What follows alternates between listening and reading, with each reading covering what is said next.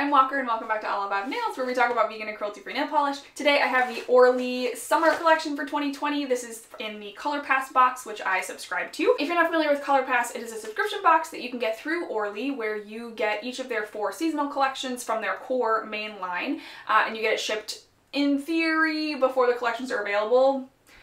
You know, they're always available on some website somewhere, but in theory you get them before they're available kind of widely, which I appreciate. It's pretty fun. They also include some extras every month. Usually it's something from another brand and then something from Orly. This month I think there was, you know, there's a lot going on in the world right now that makes things a little bit complicated. So what they included was a hand sanitizer spray from Orly. This is 75% topical solution, and I thought this was brilliant.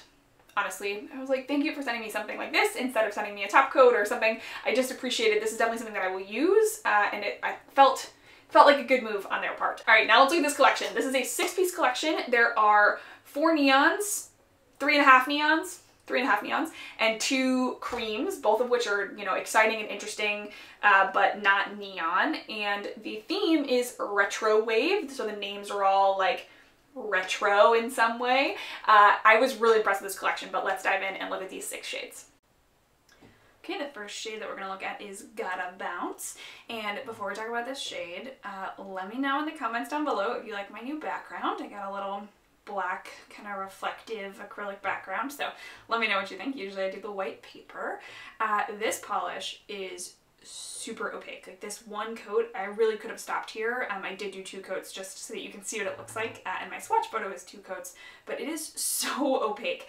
This is a really interesting blue. It's very, very kind of dusty in the bottle, and then it dries a little bit darker, a little bit deeper.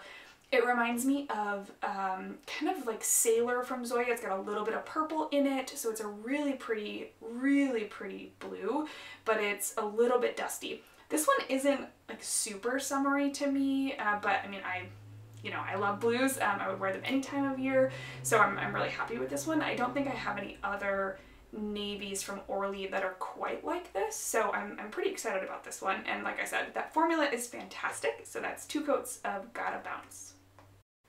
Okay, next up is Far Out, and this is the one that I jokingly referred to as a half neon because it's not quite neon, but it is like a really bright blue.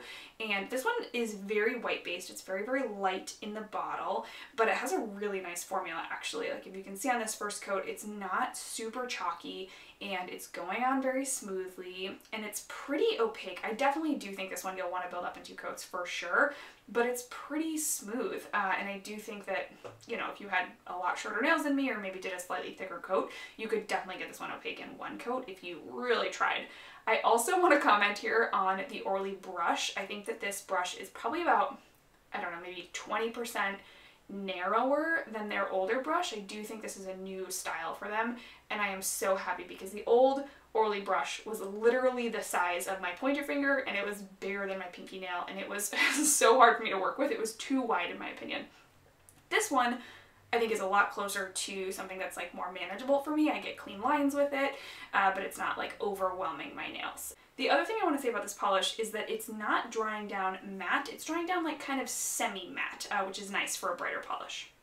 Okay, here we go. We're getting into the brighter neons here. This one is So Fly, and it is a super bright neon green. It's not like a highlighter green, it is a true lime neon green. This one also has an amazing formula. Like, look at this coverage in 1 coat with no white base, super opaque, not chalky. I'm really happy with these.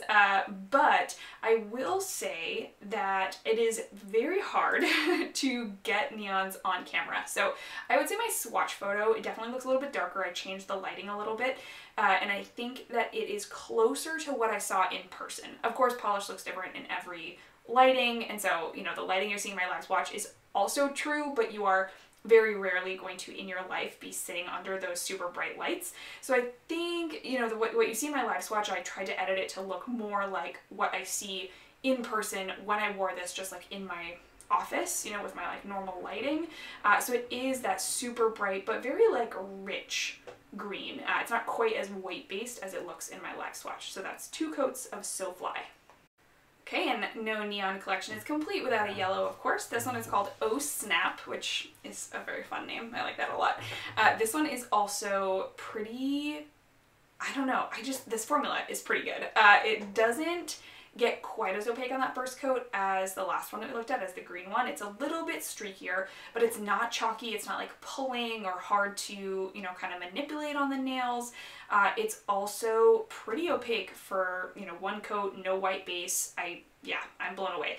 This yellow, I would say, is a little bit different than like Glow Stick, which of course I'll pull in when I do my comparison video. It's a little bit less like highlighter yellow that has that kind of like tinge of green to it.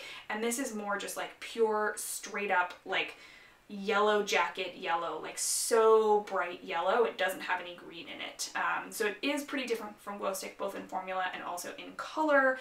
I do think that this one is opaque in 2 coats, which is kind of astounding. There's no base here, it's just the color. And again, I think that my swatch photo is a little bit closer to reality. It's just like a little bit less kind of super white. Okay, next up we have Hot Pursuit. This one is so good. I love this neon coral. That's what I would describe it as, is neon coral. Because it's not quite pink, it's not quite red. It has like a little bit of both of those colors in there, and yeah, or like a neon watermelon, maybe. Neon watermelon, neon coral. This one is a little bit more of a jelly formula, so it doesn't quite have that same, you know, like white base to it that the yellow and the green that we looked at did. But this one is, I don't know, just absolutely lovely. I do think that it gets opaque in 2 coats, which I was surprised by because I thought with the like more jelly formula, it might take a 3rd coat, but I actually think that this one got opaque in 2 coats, and I am so excited when I swatched this one. I did not want to take it off, but I didn't swatch it last, so I had to take it off so I could swatch the rest of this collection, and I'm really, really excited to wear this one this summer. It's fabulous. So you are looking at 2 coats of Hot Pursuit. All right, and last in this collection is Psych, and this one is I would call this like a mulberry cream. Like, it's not quite cranberry because it's a little bit more purple, and it's not quite like a winey color. It has just like a little bit too much juiciness in it to be a winey color. Again, this one, just like the blue one that we looked at the beginning, is probably not one that I would like look at and say, oh yes, that screams summer.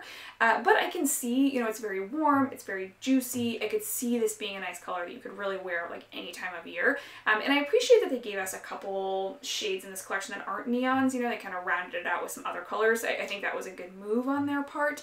I maybe would have liked to see something a little bit more original. I thought that the glitters they did last summer were really, really good, but this polish has a beautiful formula, gorgeous color, and excellent finish. Alright, so those are the 6 shades in the Retrowave collection. I would say that my 2 favorites, I mean, I don't know, you probably can tell already. I feel like I don't really hide this very well, so it's probably not a shocker. But these are my 2 favorites. These are Hot Pursuit and Oh Snap. I was really impressed with this whole collection, honestly. The formulas on these neons are excellent, in my opinion, right? They're excellent.